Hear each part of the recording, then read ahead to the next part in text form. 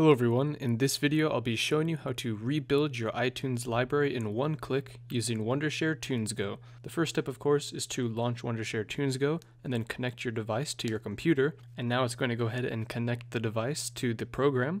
And now that our device is up and running, all we're going to do is click on Rebuild iTunes Library, and then this is going to bring up a dialog which will get us through the process. So we'll go ahead and start, and now it's going to locate all of the media and load our iTunes library for us. And now you can see it's gone ahead and loaded up all of the media on our device. It tells us how many songs we have, how many podcasts we have, and how much space those take up. And of course you can select other types of media such as home videos and audiobooks, which is great. So what I'm going to do is go ahead and select the media that I want to rebuild the iTunes library with.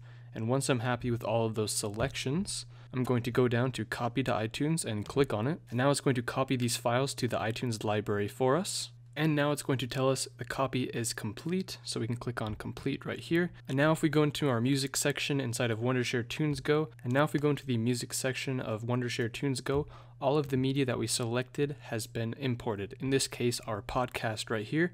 And this is just a great way to manage and rebuild your iTunes library easily. So I hope you guys enjoyed this tutorial. That is it for this one. That is how you rebuild your iTunes library in one click using Wondershare TunesGo.